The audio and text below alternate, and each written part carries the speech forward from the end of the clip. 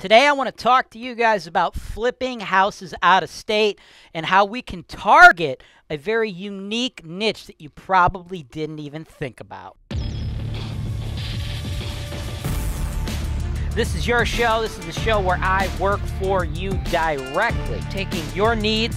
I'm going through the MLS and I'm trying to find the best possible deal for you guys. Put down 25%. That's the perfect way to buy this. That's why real estate investing is the greatest industry in the world. Hey everyone, welcome to another episode of the MLS Search and Analysis Show. You're watching HoltonWise TV, and I'm your host, James Wise. And this property is a property that I'm going to help my real estate investor, Lisa, flip. Lisa, I was originally planning on doing 4 videos for you today. I already got you all 4 of those.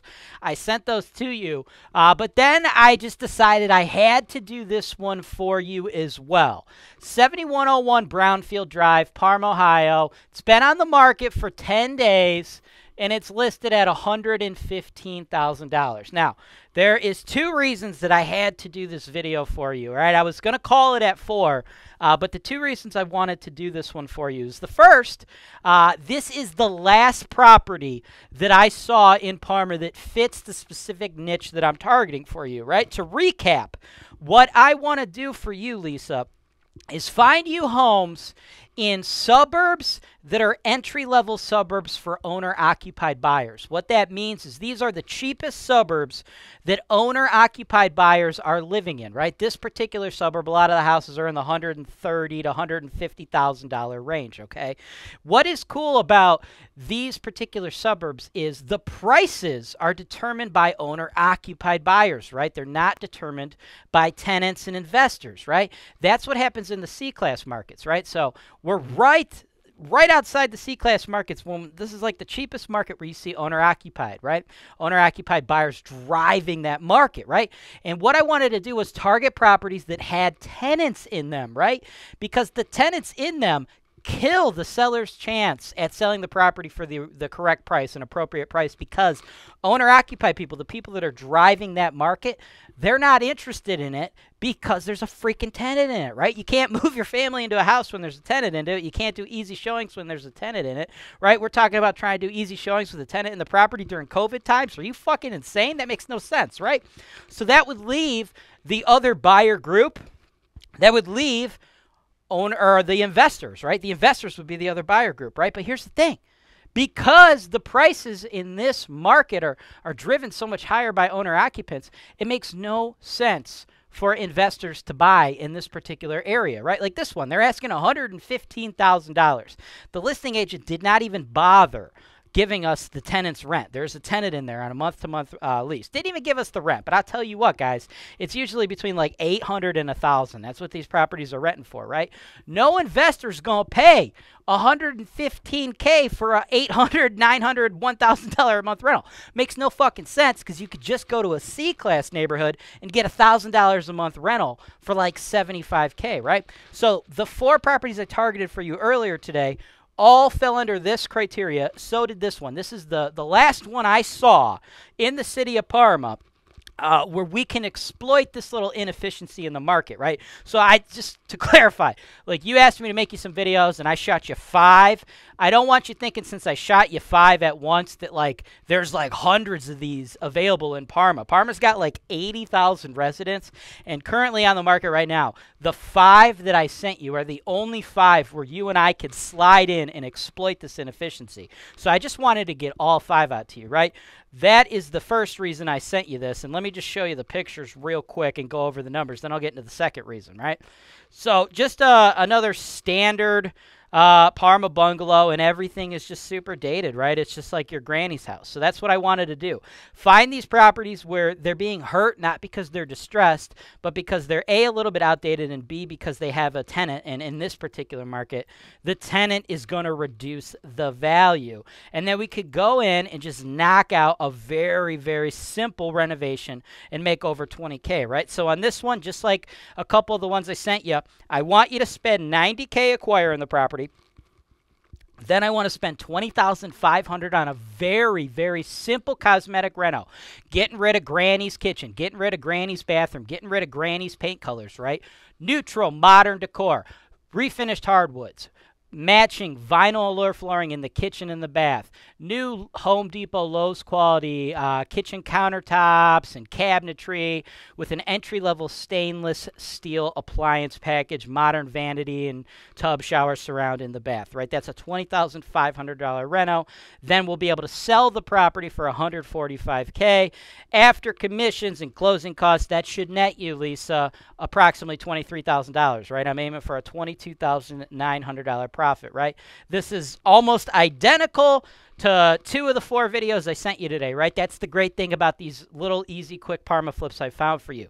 Not a lot of moving parts, very predictable, very simple, very easy renovations, right? Like this particular home, the bones, they're in good shape, right? If you read some of the stuff that the listing agent wrote, right? Bring your personal touch and make this home yours. Home has hardwood floors throughout, an eating kitchen, and many built-ins. The home features many recent updates. HVAC/AC within the last 5 years. Hot water tank in the last 3 years. The garage is extra deep for all your extra storage needs and has been recently rewired. Home is centrally located in the heart of Parma, close to all the shops at Parma and public transportation. This home is ready for you and your family. Except for it's not ready for your family because there's a goddamn tenant in there, guys, right? That's why they're not going to get that 115. That's why, Lisa, we're going to squeeze in, try to pick it up for 90 and make you a cool $23,000. And of course, the HoltonWise team, we will handle that whole renovation and we will handle the property management of that tenant. We'll acquire it with the tenant in there and we will manage that tenant, collect that tenant's rent until we remove that tenant, and then we will flip the home for you, right? Now, because it was so perfect and because it's the last one that fit that little niche I've planned out for you, that was reason number 1 I wanted to get you this video. Reason number 2 is because you had asked me a question about lead-based paint, and I realized in the previous videos that I never got around to answering that for you, so I want to do that now. Now, you've already gone through HoltonWise.com, our FAQ, and you've already read through all the information we have on the FAQ, and you've done some of your own research, and you found information on the lead-based paint policies, and you're under the impression that like new things are happening and it's going to greatly affect your business, which makes a lot of sense based on what you read and where you're from. You're from New Hampshire, and I know those like states up in that region there, they're like incredibly like insane about the lead-based paint type stuff. For you and what we're going to be doing with you, Lisa, in Ohio law, it's not really going to affect your business in really any way, okay? I understand you had to take like courses and stuff out in New Hampshire to invest in real estate and stay in line with the lead-based paint stuff. Not really going to be an issue here, okay? What you read is essentially that Cleveland, the city of Cleveland, not the region, the city of Cleveland is starting to crack down on rental property inspections, right? And it's not like they're doing anything insane like you see in New Hampshire. It's there just was so many years and decades really of Cleveland inspectors and the city of Cleveland letting things go, right? By law, in the county of Cuyahoga County, that's where Cleveland's located in, landlords are required to register every one of their rentals. And then individual cities have registration requirements as well, okay? The city of Cleveland itself, right, they have an estimate of like 99,000 rental units in the city of Cleveland, and something like 1 to 3% of them were the only ones that were registered, right? It was like something ridiculous. Like the overwhelming majority of them were not registered, right? And then the inspectors weren't going out and doing rental inspections, things of that nature. So a lot of the other suburbs, right, they were much better at enforcing this than the city of Cleveland is. So the things you've read and heard online, it's the city of Cleveland finally catching up and doing what like other cities have already done, because Cleveland had so many turn-of-the-century homes with lead-based paint hazards and peeling paint and this or that, that they really needed to get their stuff together because, you know, there were, you know, health risks there, right? In Ohio in general, okay, you're not required to test your home for lead-based paint. You are not required to do that when you sell it, when you're renting it, right? You're just required to disclose what you know, okay? So by Ohio law, every time we sell a property, there's a lead-based paint disclosure if the property was built before 1976. And in there, the seller's going to disclose, yes, I know there are lead-based paint hazards. No, there are not lead-based paint hazards, or I am not sure if there are lead-based paint hazards. Hey lenders, our investors are looking to work with you send us an email at sales@HoltonWise.com. 99.9% of the real estate transactions I'm involved in, I've ever seen done. I've sold over $200 million of this stuff. Everybody's unaware and writing, I am not sure. And if there's like no peeling paint or any major issues, it's usually a non-issue, okay? It's when we get into the incredibly dilapidated homes in Cleveland where they're like, there's water damage and there's just peeling paint and all this or that, that it could possibly pose a risk. And if the inspectors are there and they test the paint that's peeling, or they test the soil that has like peeling paint, like outside of like a windowsill, for instance, right? The soil right there. Because if you got the really old wood windows, like original wood windows that just get painted over and over and over, they're opening and closing, and like the little paint dust falls on the ground outside of the windowsills. So they'll dig down and they'll test that dirt sample, or they'll test up there on the windowsills, okay? If they then find lead-based paint hazards, you would then need to, A, get rid of the hazards. Doesn't mean you have to totally abate the house of lead-based paint. You have to get rid of the hazards, which should be like encapsulating them or removing the hazards, right? Which is just like a fancy, complicated way of saying you just got to replace the windows with some vinyl windows, right? So it's really not going to be a big deal. And for you, with what you're doing with the Parma homes, for doing these flips in the Parma homes, I don't really foresee lead-based paint hazards being a big issue. The properties that we've targeted all appear to be in good condition. The Parma homes are a much newer housing stock than the Cleveland homes, right? We're usually talking about stuff built in the 50s. Yes, I understand they didn't outlaw lead-based paint until the 70s, but it became less prevalent, number one. Number two, these homes are generally in better condition.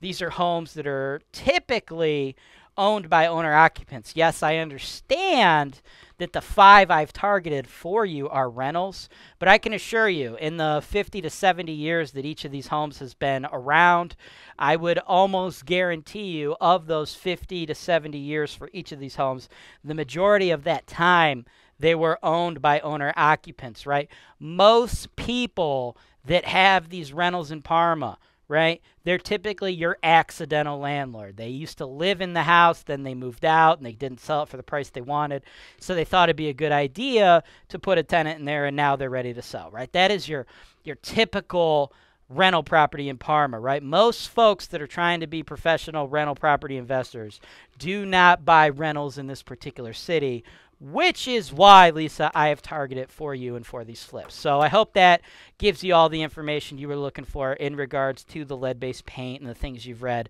about the Cleveland market. That's all I've got for you on today's show, Lisa. So let me know in the private email if you'd like to make an offer on this particular property, or your thoughts on any of the other 4 I sent you.